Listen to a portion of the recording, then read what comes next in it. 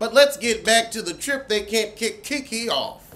So we open with Stormy and she trying to get her mama and her aunt on the good foot with a family fish fry.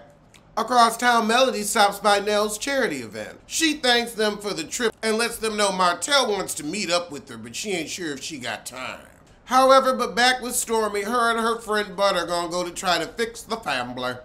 I wish I could care about this family feud, but we barely are getting to know Stormy. Now we gotta deal with your mom and your auntie and their wigs. Carlos, this feels so out of left field. Oh God.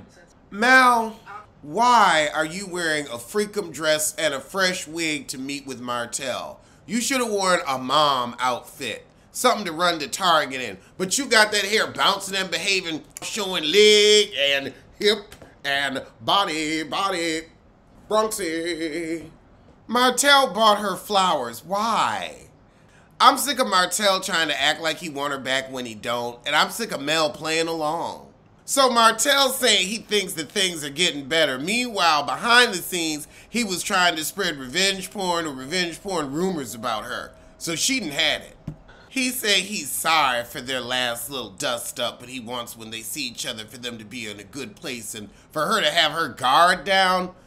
Mel said we ain't in a good place and ain't gonna get to one. Martell said we've got to get into a much better space, but you keep putting y'all in a shitty one, but that's who you are. And we're tired. He gonna say Mel should want to be in a good place. No, you think Mel should want to put up with your mistreatment.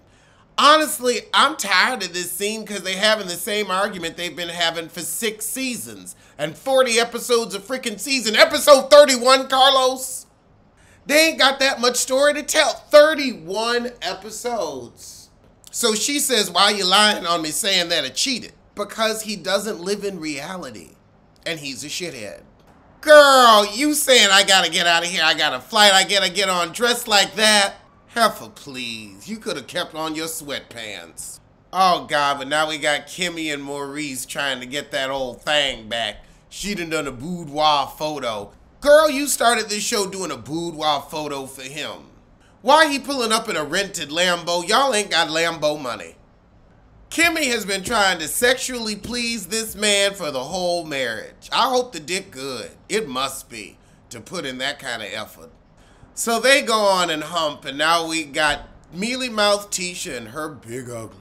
Ooh, let's get this over with because this show, like Carlos King, has become a punishment. So we trying to get house number 1 finished. We done given up on Scott Manor, and Tisha's tired of being in that apartment. I can't believe they actually remodeled this house.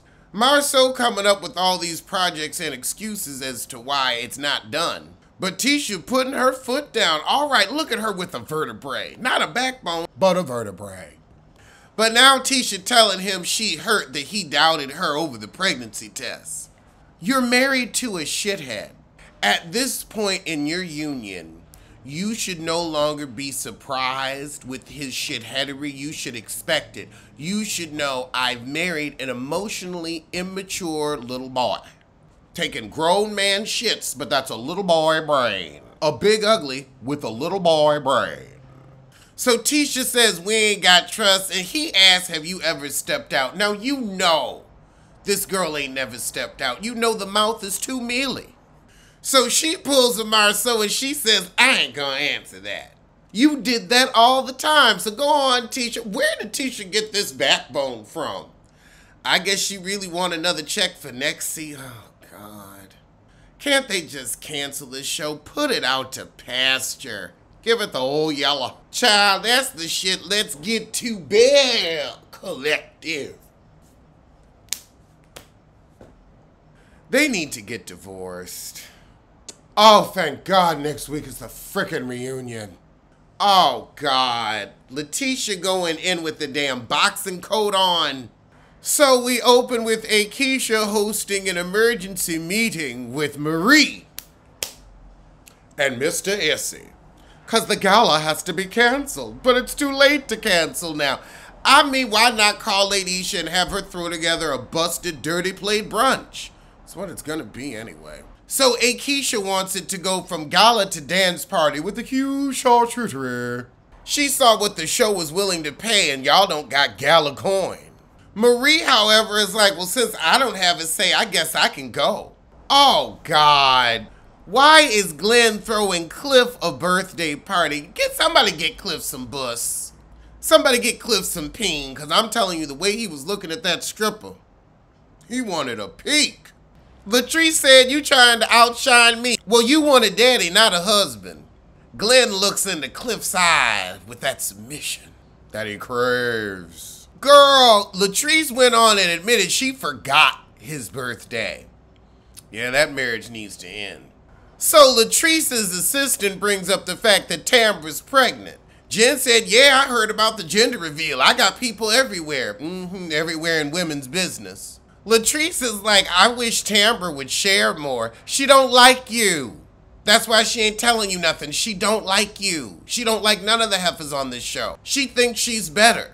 And she just older. She's just older. Latrice came up with a good point. She's tired of Tambra's charades. You ain't got to tell us your business, but the charade and facade isn't necessary. All right, so now it's the day of the Lupus Gala. That's not so gala. When are we going to be able to see Lady Isha House? Why is she getting dressed at this office? Because we done watched this heifer act like she was moving to a model unit. We see this heifer at her office for a business she ain't got. I want to see the Heezy.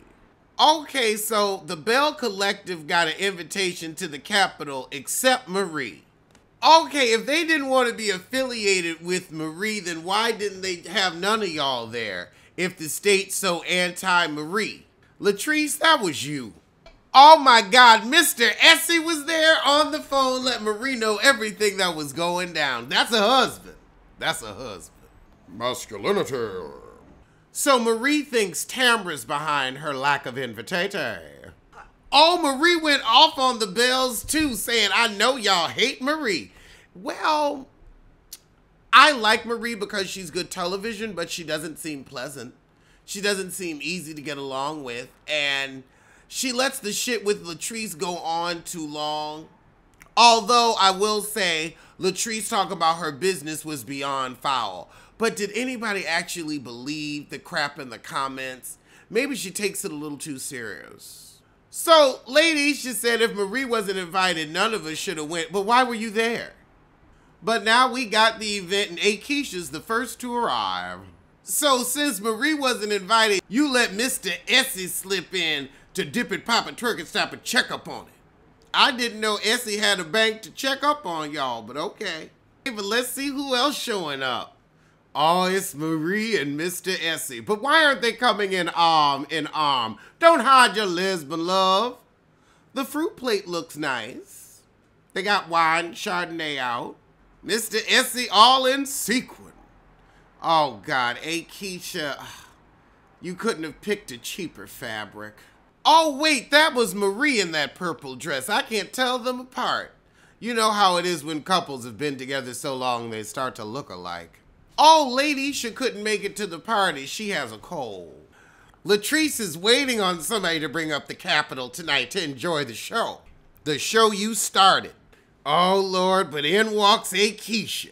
And Mr. Essie. Oh, Mr. Essie and Marie are in matching dresses. Like a cute couple would.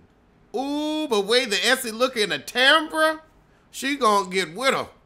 So you're here to support the Lupus Warriors. That means you're supporting Marie and Mr. Essie. You are a public figure in your community. Figure?